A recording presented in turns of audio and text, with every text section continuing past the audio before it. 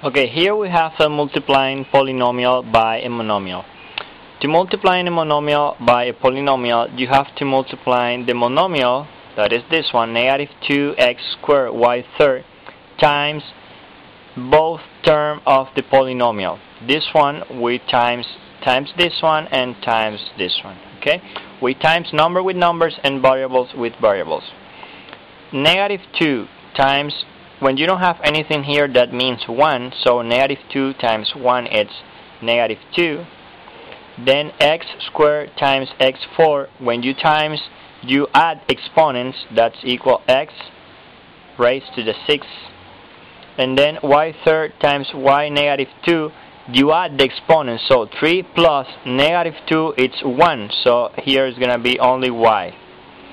Then minus 2 times minus 4 is plus 8, because negative times negative is positive. Then x squared times x to the 5 is x to the 7th power. And then y third times y 7, that's equal y 10, right? Because we add exponents. So this is the answer of this multiplication.